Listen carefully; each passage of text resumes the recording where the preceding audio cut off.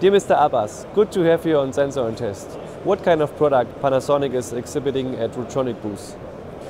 Thank you very much for the opportunity. So we are presenting our grid eye sensor, which is an infrared thermal imaging sensor with 64 pixels.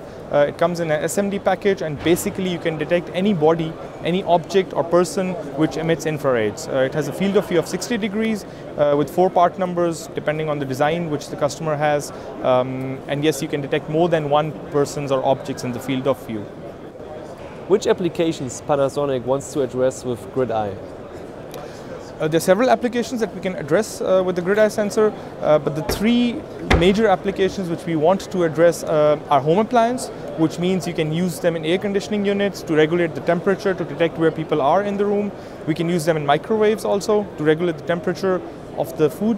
Then second major application I see is the ambient assisted living, which is to make living for old people smarter, which means you can detect if someone falls down in an apartment or a room. The sensor can detect this fall and report it to some center or relatives. The third one, also a big potential, is home and building automation. So what you can do is to save energy, you can see where people are, regulate the temperatures, regulate the lighting, air conditioning, heating. Why should an R&D designer consider grid eye for his new development? What is unique?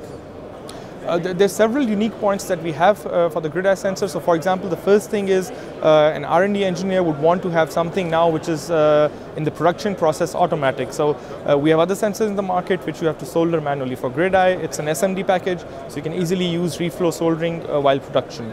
Another important point for grid eye is that it's quite economical. If you see the same range of sensors in the market, the price is quite low, which means it's quite an advantage for customers to design in with a high quality.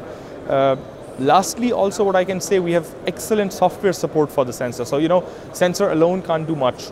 And you need really good software. And we have a lot of software available, which is all open source for the customers. They can download and use this for their development. Mr. Abbas, thank you for your time and the qualified response. Enjoy the rest of the exhibition. Thank you. It's a pleasure. Thank you very much. Thank you.